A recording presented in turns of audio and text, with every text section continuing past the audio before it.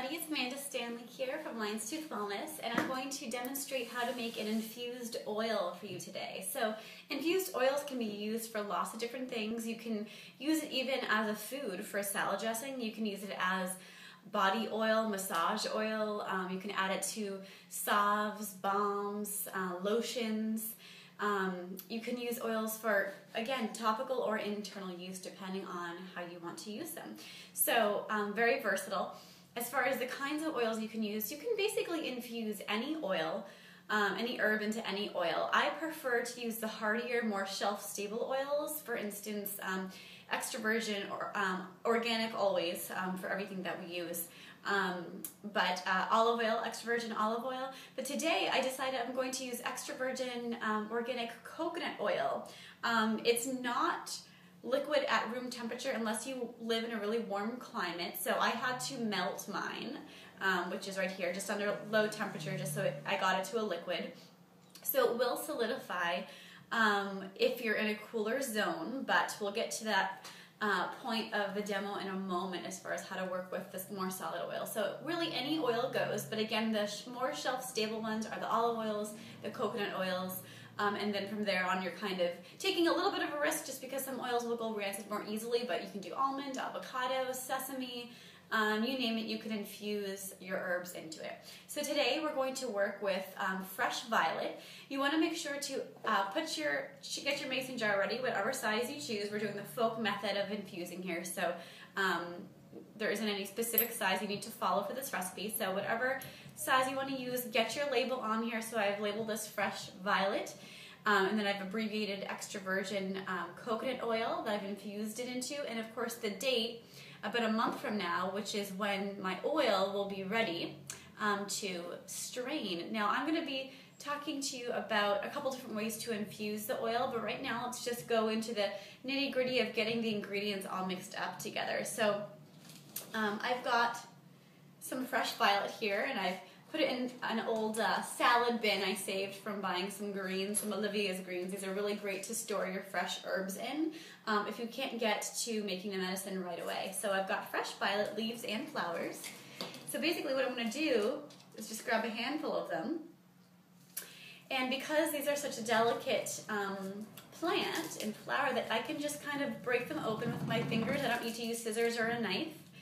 And just really put intention into it and be grateful as I'm making this, and put my own love and hopes for what I'm going to be using this oil for, because our consciousness, our awareness, our love, our good thoughts and affirmations are just as important to add to our medicine making than just the plant material itself. And it's of course important to honor the plant and its spirit and its potent medicine that it offers us. Violet is a really potent medicine, especially for breast tissue and the lymphatic system within the body. So I'm focusing this infused oil specifically around breast health.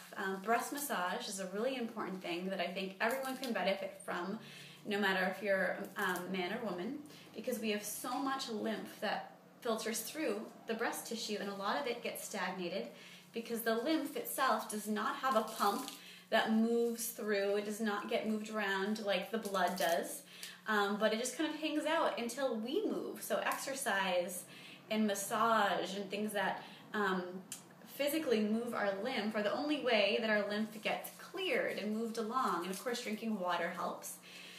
So the more touch we give our breast tissue, the more massage we really give our whole body, the better. And violet's extra little medicinal twist and magical twist is that it helps to release blockages in the lymph, but also helps to dissolve growths in the body. So whatever might be going on in the breast tissue, maybe you have a history of fibroids or a little cyst growing on in the breast. You can also use this infused oil as a belly massage, or a reproductive lower abdominal massage, because it can help to break up uterine fibroids and uterine cysts as well. So this is a really fantastic, very potent medicine for dissolving growths of all kinds. And it's just a very soothing, lovely skin soother for really any area of the skin. So violet is just such a magical and potent plant. So beautiful. A wonderful green just to eat throughout the spring as well, especially now because it's so much more tender and sweet. Typically you find the purple or light purple or white flowers. So really I'm just filling this all the way to the top, pulling out pine needles that I find along the way, giving it thanks, sending my love into it, honoring the amazing green nation that is so available to us and so willing to help us. A few more handfuls here.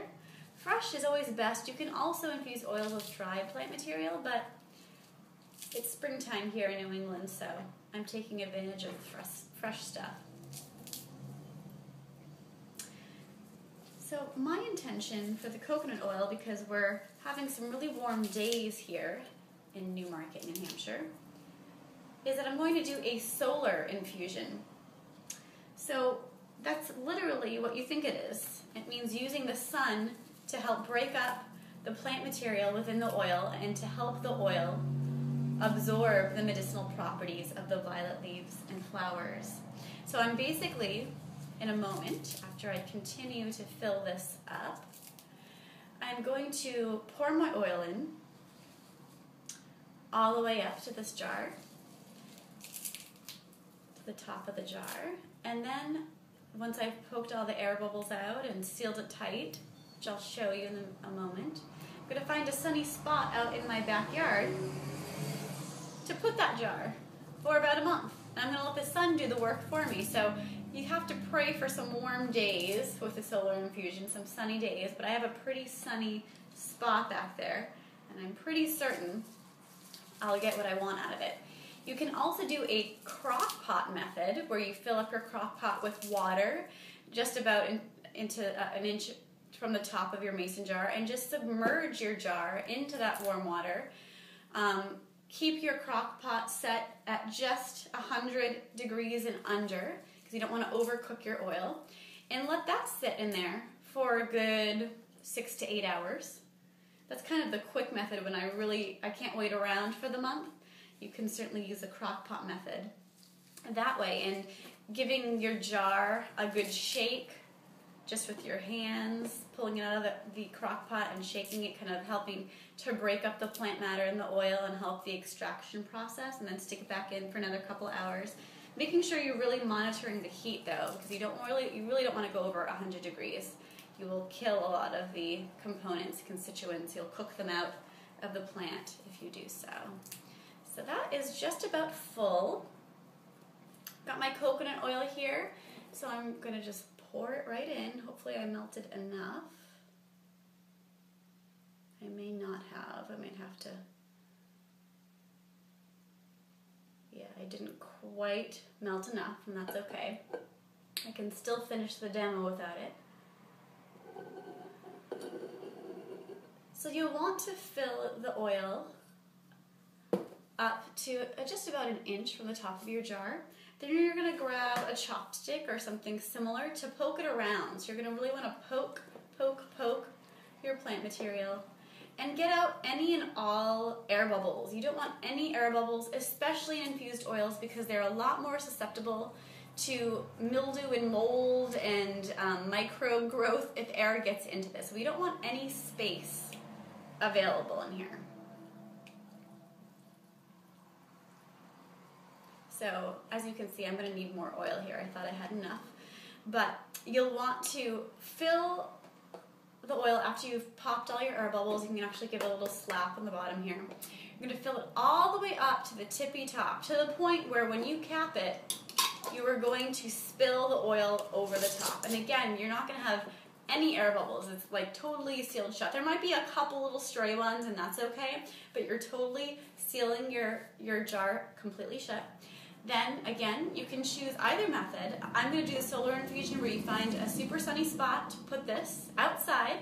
Again, if it's capped really tightly, you don't have to worry about rainstorms. I've never had an issue with that. Again, going out and visiting your oil I would say at least, I like to do it once a day, at least once a week, to take it, shake it, wipe it off, wipe any dirt off and any condensation or moisture, and just give it some love, give it your good intention, continuing to honor and thank the plant matter that's in there for you. And then you will strain it in 6 to 8 weeks. So you, of course, you will have already marked that date on your label. Mine is going to be June 6th. And because I've chosen coconut oil and it's going to be in the direct sun in a pretty warm spring so far, I'm not going to have to worry about it being hard. It's going to melt. It's going to be constantly being heated. Maybe at night it'll get a little bit cooler, but so it won't be a problem.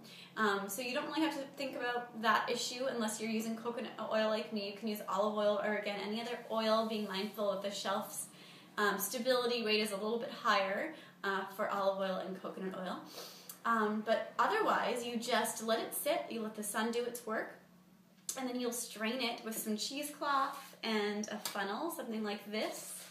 And you can get cheesecloth at any grocery store. You just cut a big hunk, pretty thick, place it in the funnel here, and then have another mason jar, clean, sanitized, and ready to pour this into, making sure that none of the plant matter gets transferred, but it's all getting strained out from the cheesecloth. Then you will store your freshly pressed infused oil in a dark, cool place. You can even leave it in the fridge if you want, although I won't be doing that because I'm using coconut oil. It'll be hard to use.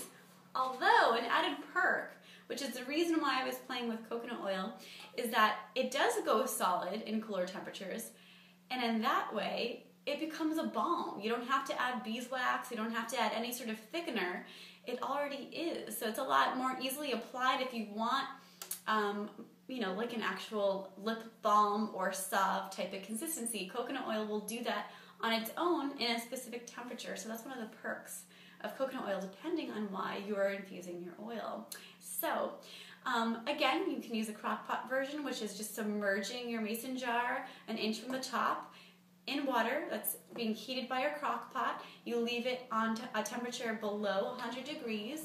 And usually between 6 and 8, even push it to 12 hours of marinating and macerating in that warm water, that just under hot water, will again infuse the medicinal herbs into the oil. You can take it out every hour or so, wipe clean, shake it, and then submerge it back again into the water, and that'll do the work for you. Again, similar thing, once the time frame is up in the crock pot, you pull it out, you strain it into a nice clean mason jar with your cheesecloth, with your funnel, and keep it in a dark, cool place to store. Make sure you label it with the date that you strained it.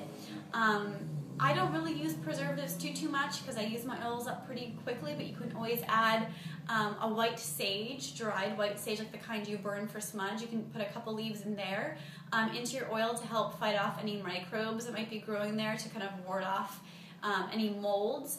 You can put a couple drops of vitamin E oil into your mason jar with the oil in it. You can use essential oils if you wanted to scent your oil. If you're using it externally for your skin, you could do that. Those are all natural preservatives. Otherwise, just keep an eye on it. You will know when it's gone bad. It will smell terrible, and there will be this kind of foggy cloud floating in the middle of it, and it will be absolutely noticeable and apparent to you that it's gone bad. So just keep an eye on it. Again, if you're keeping your oil stored in a dark, cool place and you kept all moisture out of it during the whole process, it will keep a pretty good length of time, at least 1 year to 2 years, maybe longer if you're lucky, but hopefully you'll be using it more frequently, so you won't even have to worry about it. Thanks so much for tuning in on my folk tradition way of infusing oils. If you have any questions, please don't ever hesitate to contact me at lionstoothwellness.com. Have a beautiful day and happy oil infusing.